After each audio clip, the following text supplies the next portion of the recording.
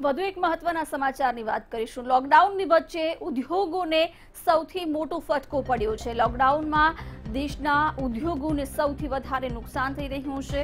એપ્રિલમાં કોર સેક્ટરમાં 38.1%નો ઘટાડો નોંધાયો। દેશના મુખ્ય ઉદ્યોગોના ઉત્પાદનમાં તોતિંગ ઘટાડો નોંધાયો છે। એપ્રિલમાં 38.1%નો ઘટાડો નોંધાતા આર્થિક ફટકો પડ્યો છે ઉદ્યોગોને। માર્ચ 2020માં કોર સેક્ટરને 8%નો ફટકો પડ્યો હતો। વધુ વિગતો મેળવીશું સહયોગી કુંજ પાસેથી। કુંજ, શું વિગતો? ઉદ્યોગોને સૌથી માઠી અસર પહોંચી છે।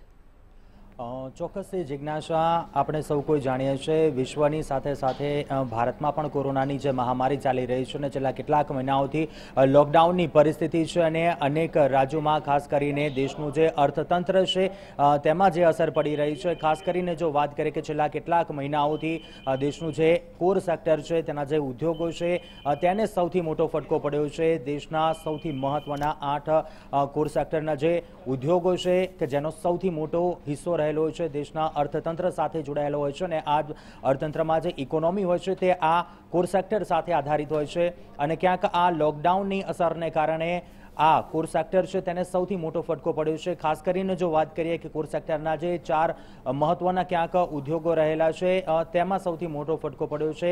ક્યાંક વાત કરવામાં આવે જે સ્ટીલ ઉદ્યોગ છે, ઇન્ફ્રાસ્ટ્રક્ચર છે, સિમેન્ટ ઉદ્યોગ છે, રિફાઇનરી હોય, ઓઇલ મિલો હોય, આ તમામ જે વસ્તુઓ છે કોર સેક્ટરમાં તેનો સમાવેશ થાય છે અને છેલ્લા કેટલાક દિવસોથી આ લોકડાઉનની પરિસ્થિતિ હોવાને કારણે ક્યાંક અર્થતંત્ર છે તે ડામકડોળ થઈ રહ્યું છે। કોર સેક્ટરને મોટી અસર પહોંચી રહી છે। ખાસ કરીને જો વિકાસ દરની વાત કરવામાં આવે જિજ્ઞાસા, તો છેલ્લા 50 મહિનાથી 0.2% પર આવી ગયો છે સતત, એટલે કે જે આંકડો છે, ગ્રોથ રેટ છે તે સતત ઘટતો જઈ રહ્યો છે। એક તરફ રાહત પેકેજની જાહેરાત પણ કરવામાં આવી છે દેશમાં કે આગામી દિવસો છે તેમાં ફરીવાર કોર સેક્ટર છે તે ઝડપથી ઊભું થાય અને દેશનું અર્થતંત્ર છે તે ઝડપથી ને ઝડપથી સુધરે। જિજ્ઞાસા, બિલકુલ કુંજ, આર્થિક રીતે બહુ મોટો ફટકો ઉદ્યોગોને પડ્યો છે, પરંતુ હજુ પણ ઉદ્યોગો જોઈએ એટલી સ્પીડ રફતાર નથી પકડી શકે, એટલે આગામી સમય પણ હજુ ઉદ્યોગો માટે કપરો રહી શકે છે।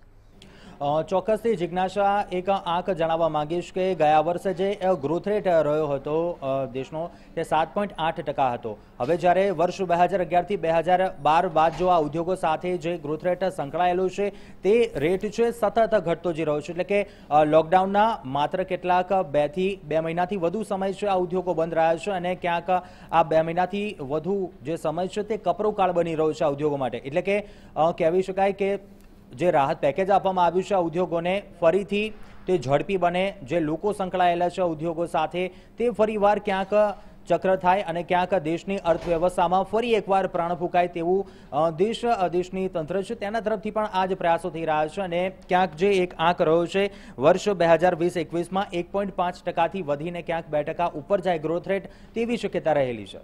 બિલકુલ કુંજ, આભાર સમગ્ર માહિતી આપવા બદલ। તો લોકડાઉન દરમિયાન સૌથી માઠી અસર ઉદ્યોગોને પહોંચી છે। કોર સેક્ટરમાં એપ્રિલમાં 38.1%નો ઘટાડો થયો। દેશના મુખ્ય ઉદ્યોગોના ઉત્પાદનમાં તોતિંગ ઘટાડો નોંધાયો છે। એપ્રિલમાં 38.1%નો ઘટાડો નોંધાતા આર્થિક રીતે પણ મોટો ફટકો પડ્યો છે।